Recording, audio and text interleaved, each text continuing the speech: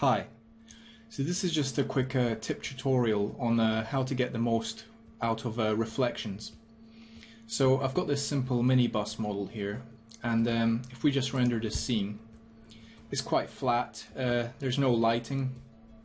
So the first thing we want to do is just add some lighting, and you basically just want to work with 3 lights at the very minimum, so sort of key light, and I'll just call this K light. You want a fill light, and that should kind of, if your camera's like facing this way, you want your key light, depends on personal preference, but I generally set it up like this. So imagine the camera's in this direction, that's my key light, that's my fill light, and the fill light is a lot less intense, and then I create a backlight as well, which kind of goes behind the minibus. And I'm using Omni lights, so I probably won't get the best kind of effects, but it'll work for the purposes of this tutorial. So I'm just gonna replace my backlight.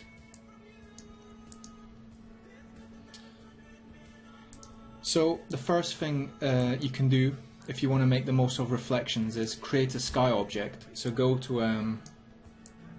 here and create a sky object, and then apply to that an HDRI map. So I've got my content browser here, and I'm just going to have a look at my materials.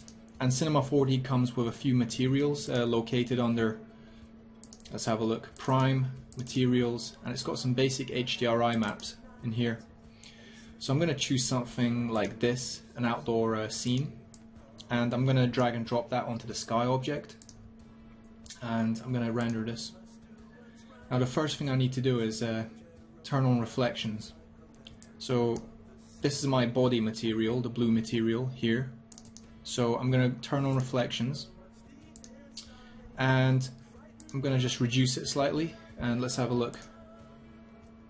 And as you can see, we've got some really cool reflections coming out now.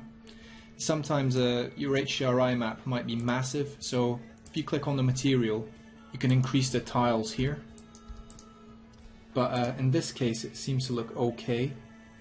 So I'm just going to go with the original number of tiles. That looks okay to me. And to make the most of HDRI, you probably might want to use a physical render, and you want to turn on global illumination probably, and increase the number of bounces.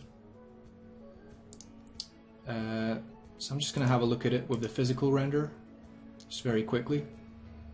So this is a result with the physical render, and it looks quite good. I mean, the model's a low poly game model, so just ignore that. Try and focus on the lighting. And I think that looks quite realistic. It's kind of taken into consideration the sky object, and these reflections are looking quite nice. Lighting wise, it kind of looks okay. Now, if you can't use the sky object, the next best thing is to create a disk like this, and apply basically a pure white material. So that's just, check the luminance channel, and it's just pure white, and drag and drop that onto your disk, and make the disk quite large in radius. So I'm just going to make it 1000, and I'm just going to pull it up, and you want to place it above the van. So I'm just going to turn off GI just to get a quick preview.